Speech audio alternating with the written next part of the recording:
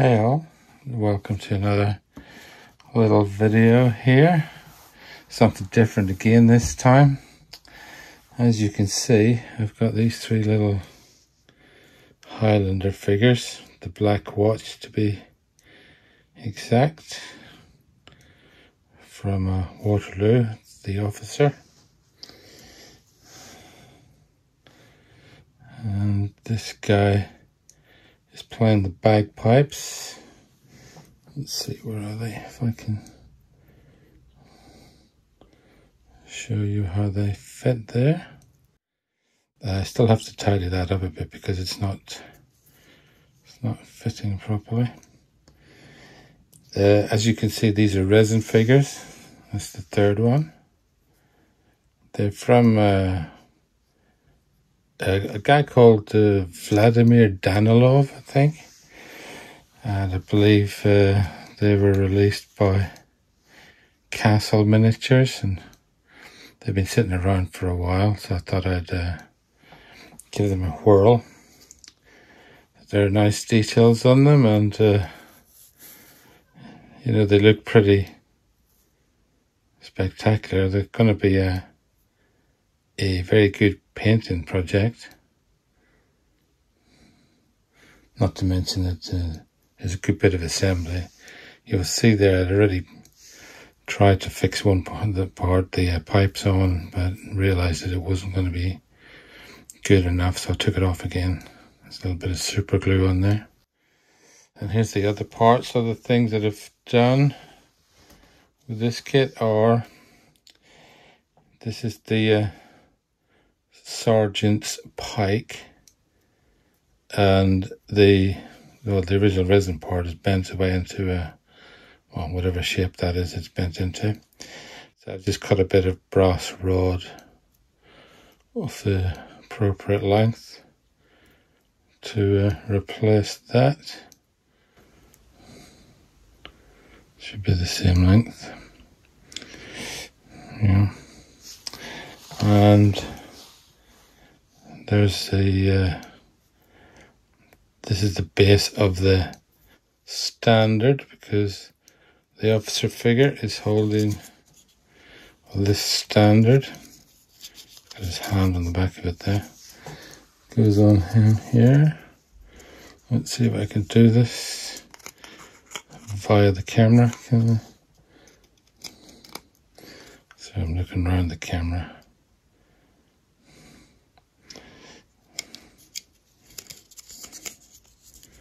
Well, you can sort of see that. Okay, it's going to go like that. Then that other bit goes there. The resin flagpole standard. It's it's just, I mean, I'm sure I could fiddle about with it and get it straightened and so on, but just easier to cut out a brass one. Use that. Got a couple of canteens. You can see. Let's see. See that? Is it going to focus? Nicely detailed. Straps and everything pre-molded onto it. Backpacks. Like this. Nice details. These are supposed to be 54mm kits, but they're probably a bit big. The only other thing perhaps at this point in time worth noting is this is the base that comes with the kit. And then each figure has, for example, this guy. Each figure has a little slot on there. That's the officer. Oops. That's kind of out of shot. Let me just rearrange that a bit. So hopefully you can see it.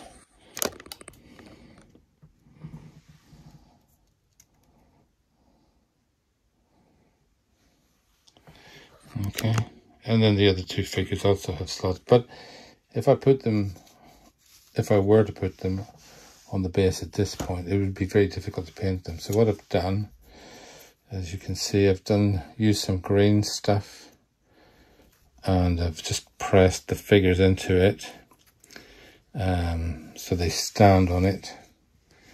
And I've done that for all of them, all three of them. And it could either leave them as individual figures, or once I've finished painting them individually, put them all on the base. Here's an idea of what they're meant to look like. That's the piper. That's the sergeant with his pike and a sword. And, well, that's the back of the officer. That's really a view of the standard. Okay, with the Oni Son K Mali Pons, etc. It's got to be interesting. There's all different ways you could approach that flag standard. You could print one off and stick it on, or paint it as it is, or print out a decal for it, or yeah. So anyway, that's what I'm at the moment. I'll probably just do one more little video of this when I've assembled all these figures, and then I'll do that video, and then I'll probably do another video of me painting everything. Okay, so that's what I'm up to at the moment. See you in a minute. Okay, just a quick update here. I've finished the assembly of all the figures. They're not stuck to the bases, so although the bases are molded to their feet, so they might fall over. But you can see these are very nice little figures. This guy here, this is the pike that he had with him, and I've just replaced that. Oops.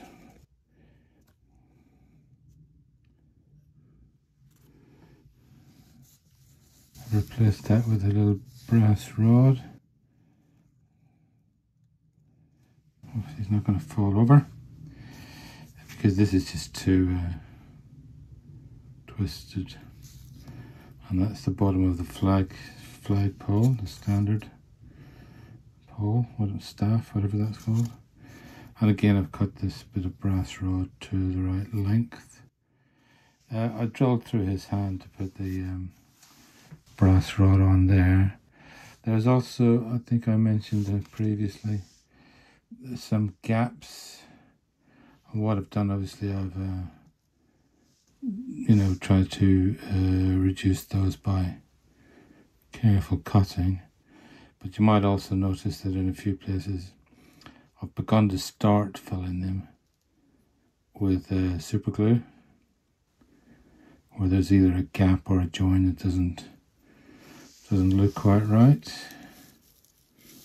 That's that. Let's think, is there anything else to show you just now? Oops. Yeah, one of the straps is broken off here. They come molded with the straps. You can see there, the little strap comes molded to the canteen. I still have to stick it down. Goes through under there.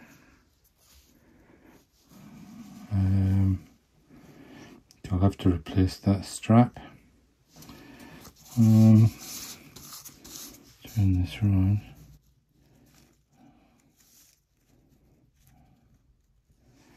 Yep, so that's that little update. The next thing is, I think I probably will have to super glue these figures to the bases just for now.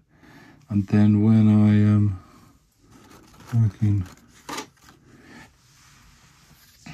get one of these, I'll probably be able to mount them on these bases, hopefully anyway, and for painting, for proper painting.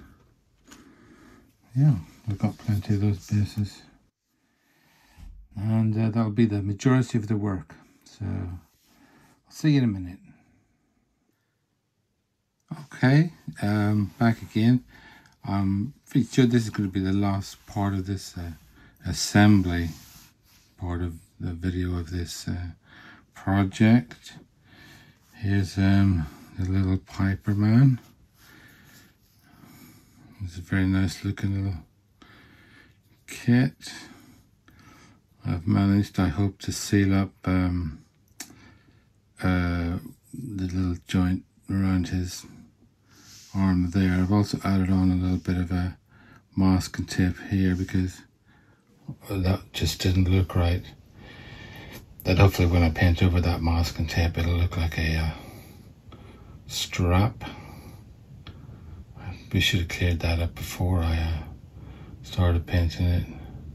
You can also see that I've done things like for each pipe that say there, pipe of the bagpipes, and on the top I've drilled all those out for a bit of added realism. That's the piper figure. Here's the sergeant figure. You can see with his brass rod for a pike staff. And again I've added in a little bit of a masking tape. It's 1mm Tamiya masking tape for the strap that went missing somewhere, I think, when I was preparing everything. They do look good, these figures, don't they? Individually, they almost look like they've had a highlight and sort of base shadow put in. So good is the undercut on a lot of the detail. But I haven't done anything like that. This is just straight out of the box, as it were. And here's the officer, and he's going to be holding the standard eventually. Okay, and this is another fine fellow. Sculpted by Vladimir Danilov. Okay, and just look at his face. Let's have a look. Don't need no hornet heads here. Not for these guys. Look at his hair and everything, and the headdress and the plume. Okay. I've filled quite a lot of holes and things with super glue. Here's the standard. I need to tidy this up a bit, but that's just a easy thing to do to tidy it. That's the flag stuff. That's the original base, just in case you want to see that for completeness. And there's the original pike staff and flag staff, I suppose.